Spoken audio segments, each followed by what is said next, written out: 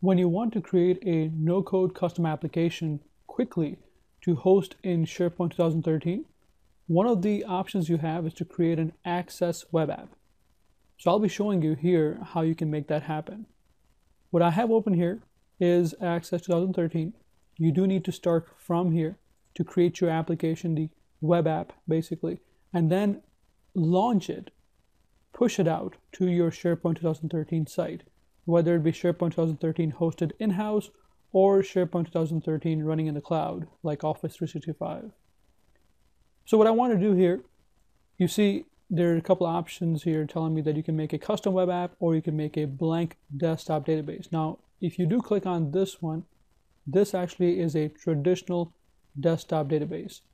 So this is making a database on your computer. That's not what we want. If I make a custom web app, it's going to make a custom web app, but it's going to be completely empty to start with, which is fine if you want to start with scratch and then go ahead and add your tables and everything else specifically, individually. That is a perfectly well option to do that. But another option that you have is to start with a predefined template. And there's many of them here. And then you can search for more online. Let's say that I want a predefined custom database for contacts, right? I'll click on contacts here. This is where it tells me that it's going to become a Access 2013 app. And that's fine. That's what I want. So let me go ahead and name it something. I'm going to go ahead and name it HR Team Contacts. Now, where do I want to have this pushed out to? Which site? Let me take you to my browser here. And this is my site, sharepointvideos.sharepoint.com/HR. That's the place, that's the team site that I want to push my custom web application to. So I'm going to go ahead and take this URL up till HR. Okay, this is an Office 365 site, but as I said before, if this was an internal SharePoint 2013 deployment in-house, that would be fine as well.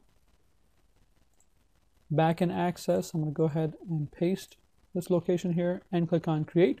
This takes a little bit, but eventually it goes ahead and makes the web application in your site. Create.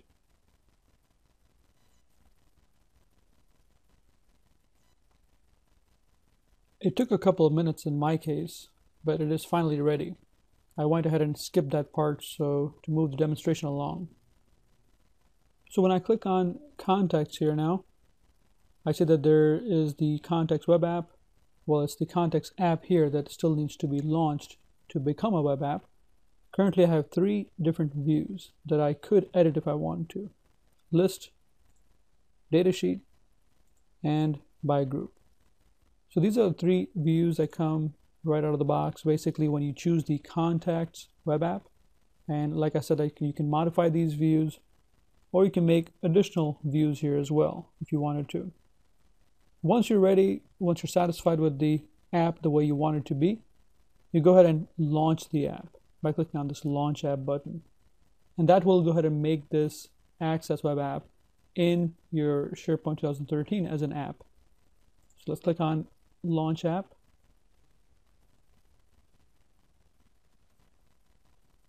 And here it is. It's pretty fairly quick. So now here we have, it's asking me to make new contacts. Let me go ahead and make mine first. Some information, email. Okay, it could be a group.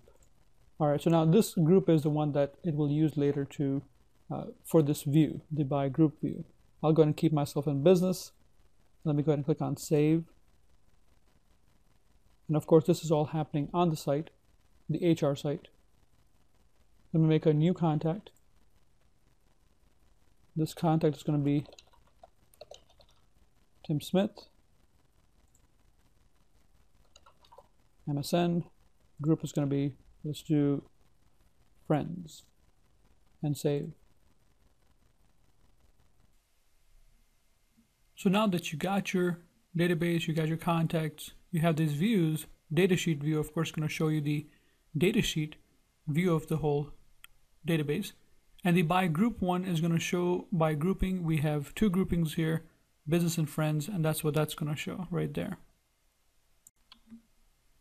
An extremely important thing to note over here is that this context table, these views, everything has actually been created in the SQL Server database in the back end. So there's a one-to-one correlation between making these Access databases and the actual SQL database that gets created. So there's a SQL database that got created for the HR team contacts, where there's a contacts table, and then there's these views, the list data sheet by group views, which is great because everything gets stored in the database. Everything is backed up with the SQL Server. So this app, of course, is a part of this site. When you click on back to site, you see the actual site homepage here, and here's the actual link to the HR contacts. There's another link there that's from before, but the main link is right there, which you can click on to get to the HR team contacts app. And that's how you can create a rapid, quick, no-code application using Access 2013.